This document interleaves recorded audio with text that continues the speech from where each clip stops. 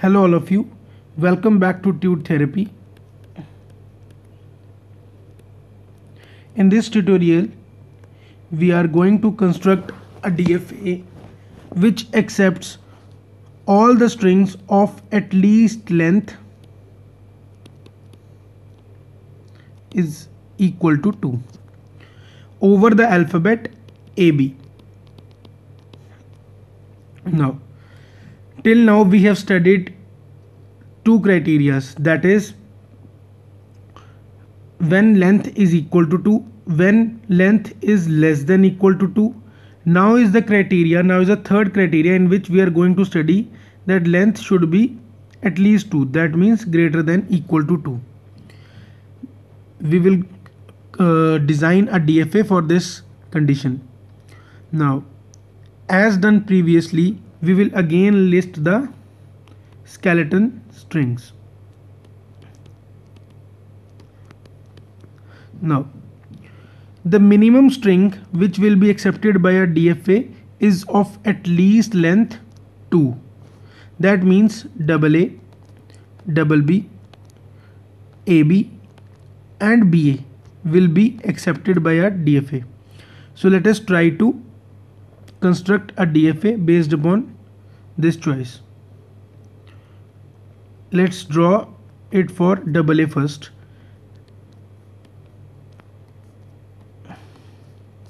If I give an input A to 1, again input A to 2, it should be accepted, hence it goes to the final state, which is marked as 3.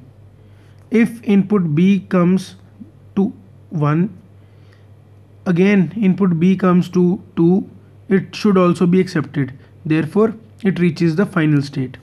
Now check for the strings BA.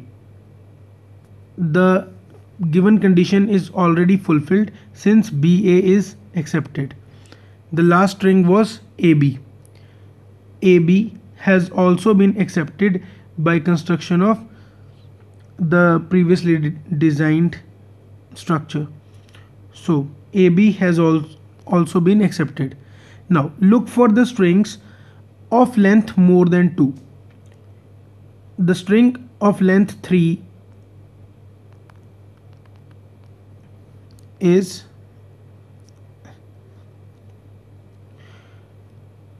AAA.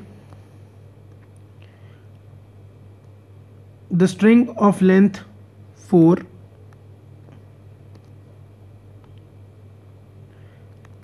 can be 4A's.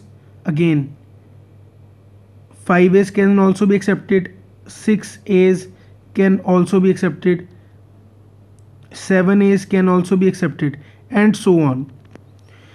The thing which I want to point out is that the minimum criteria was that the minimum number of A's should be 2.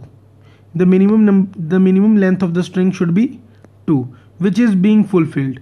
After that, no matter what, either A comes or B comes, everything will be accepted. Hence, we will put a self loop to the state 3 of input A. Similarly, if we consider a string AAB or AABB or AABB or AA 4 times B, it does not matter because the minimum length of string has already been achieved. In this, the string length is 3, 4, 5 and 6. Therefore all these strings will be accepted. It does not matter how many B's come after the minimum length of 2 is achieved. Hence we will put a self loop on the final state if an input B is encountered. Now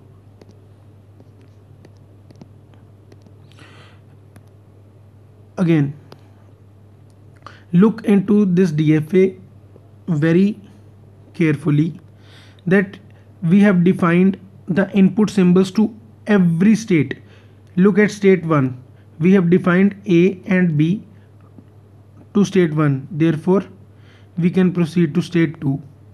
We have defined input A and B to state 2. Hence, we should see for state number 3. We have again defined input A and B on state 3. Since the inputs have been defined over all the 3 states, therefore we can call that this is a DFA which accepts all the strings of at least length 2. Thank you so much for watching this video. In the next tutorial we'll be taking some more examples to design more DFAs. Stay tuned. Happy learning.